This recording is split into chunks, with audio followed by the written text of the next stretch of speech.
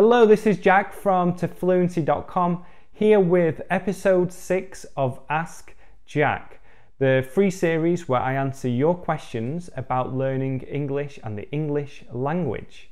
So if you have watched episodes 1 to 5 so far, then you will probably notice that I'm somewhat different today. So I've decided to come inside because it's far too bright out there.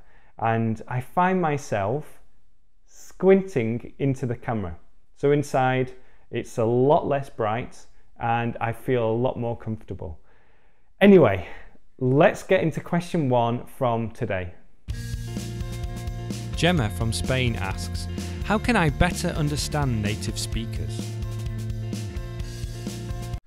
Thank you for this question, Gemma, and for everyone else who has sent this question in. Now, being able to understand native speakers is what so many English learners want. They want to be able to watch TV shows, watch movies, have conversations, and to be able to understand what people are saying. Now, firstly, it's important to know that native speakers have problems in this area too. For example, when I watch certain movies or talk to certain people, then there are times when I don't understand exactly what people are saying. And this can be for a number of reasons. For example, people use different expressions, they have different accents, sometimes the audio levels are quite low and it's difficult to actually hear what people are saying. So you're never going to reach a stage where you can understand everything that you hear. However, it's all a process. You're going to improve if you do the right things. And the more you understand, the better it is going to be for you. So there are certain things that you can do to better understand native speakers. And obviously working on your general English, learning new words and phrases and knowing what they mean. Also improving your grammar and your knowledge of grammar is going to help you too, because this means that you can actually understand the words people use, the sentence structure, and all those different things. So working on your general English is really important. But in addition to that, listening more is really going to help you. Now, what I recommend that you do is start listening to things that you can basically understand the majority of what is being said, because this is going to help you step by step get better with your listening. Good place to start is the news. Now, the news isn't going to give you all the conversational English, but they speak in a way that's better to understand, and this helps you overcome a listening barrier, a barrier to be able to listen to English normally. So that's one thing you can do. Obviously, listening more is going to help. The other thing you can do as well is to work on your pronunciation, because as you improve your pronunciation, your comprehension will improve as well. Because when you know how to say the sounds in English and learn about connected speech, learn about intonation and stress, then this is going to make a big difference too. But generally speaking, the key here is just to listen to English as much as possible. The more you do, the more you'll be able to understand. And if you are also improving your other skills in English too, then your comprehension is going to really increase at a fast pace. Federica from Italy asks, what's the difference between wish and hope? Thank you for this question, Federica. So the difference between wish and hope can be confusing. But let's start with wish. Now, generally speaking, we use wish when we're talking about hypothetical situations, when we want to change the current or the past situation. For example, going back to what I said before, I can say, I wish it weren't so bright today. I wish it weren't so bright today. Now, it is bright, but I want that situation to change. I'm talking, I'm using my imagination and thinking what I want to change here. So it's when you want to change a situation, either in the present or in the past. I'll give you a few more examples. I can say, I wish I had more money. I don't have more money, but I want that situation to change. I wish I had more money. I can also say, I wish I had studied harder. Or, just to throw in a fun example, I wish I hadn't drunk so much last night.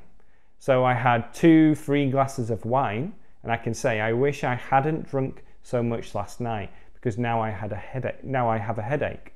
So here, I want to change a past situation.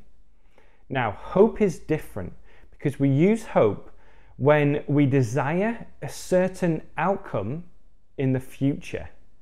So I can say, I hope it isn't so bright later. Now, this is in the future because I'm using later, and it's a desired outcome because I'm using hope. I hope it isn't so bright later. I can also say things like, I hope I have more money next year. I hope I have more money next year. And this is why I always say in my videos on Facebook, I hope you have a great weekend. I hope you have a great weekend. So I'll leave more examples in the show notes, so be sure to check those out. Thomas from Germany asks, what's the best way to watch movies? I don't always understand what they say. Thank you for your question, Thomas. So a lot of learners find movies difficult to understand, and that is normal because movies use complex language that is more artistic. So to make a certain movie work, to make it interesting and artistic, then the language has to be different. It has to be quite complex at times too. So that is why movies can be difficult to understand. And just to compare it to a television show, TV shows are easier to understand, generally speaking, because you get used to the way people speak. There's episode 1, 2, 3, episode 24. There are 5 series or 10 series. So in Friends, I think there are about 240 episodes. So after watching a few episodes, you understand that they repeat certain words and phrases, and also you get used to their accents. You get used to the way that they speak. So movies can be really difficult to understand. But my advice for watching movies, firstly, is to choose movies that don't use as much complex language. Ones that are on simple topics with everyday English in the dialogue. Additionally, it helps to watch movies that you've already seen in your native language. Because when you do this, then you understand what is happening in a general sense. You know the story, you know the characters, and then it's a lot easier to follow. And then thirdly, I just want to say is, if you find watching movies too difficult, if they are too complex for you, then don't watch them. Watch something else instead. There are so many things that you can watch in English, like my YouTube channel, or vlogs that other people make, or TV shows, documentaries. There are so many different things that you can watch in English. And if you do find it difficult, you're not going to enjoy it. And if you don't enjoy it, then you're going to stop doing it. So find something that you feel comfortable with, that's something that's going to be more difficult for you than your level, a little bit more difficult, but also something that's interesting too. My question for this video is this: what is your favorite movie? What is your favorite movie?